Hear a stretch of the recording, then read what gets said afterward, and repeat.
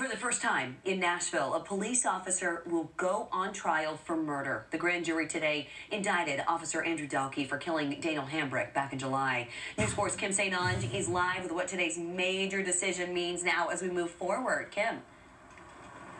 Right, Lauren. So it means the group of 13 people who make up this grand jury think there's enough evidence from the shooting happening right here in North Nashville in July to send this case over for a full-on trial. This grand jury here saying in the official document they believe that Dalkey intentionally, with premeditation, killed Daniel Hambrick.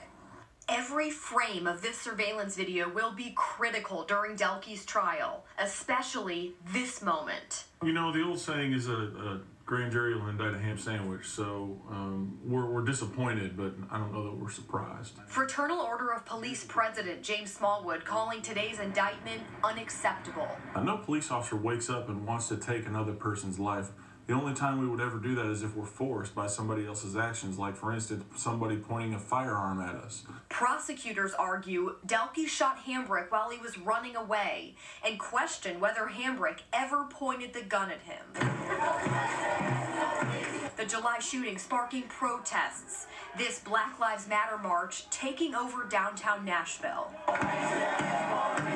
Dalkey telling investigators he pulled the trigger because he thought his safety and the people in the area were in danger.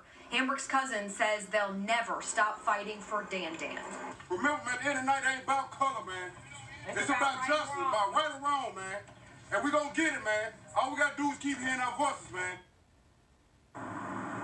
Dalkey's attorney saying he plans to plead not guilty. Keep in mind, Dalkey already bonded out of jail, and he's not going to be rearrested. So he basically gets to stay at home through the trial. Of course, it'll be up to a future judge or jury to figure out what will happen. Tracy, Lauren. Kim, thank you so much.